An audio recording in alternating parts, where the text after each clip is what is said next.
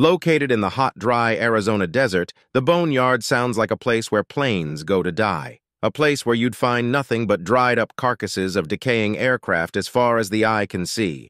And if you flew over and saw the B-52s with their severed wings, amputated years ago as part of a Cold War agreement, or the disposal area where planes get demolished, you might think you were right.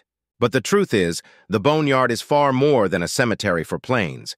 Here, thousands of retired aircraft worth some $35 billion represent a reservoir of power for the Air Force. The spare parts harvested here are used to service aircraft all over the world, while in some cases aircraft even get resurrected and fly again, like the Ghost Rider, a B-52 that was recently brought back into service to replace another B-52 that was damaged in a fire. Overall, this desert Boneyard is a valuable asset that saves taxpayers hundreds of millions of dollars.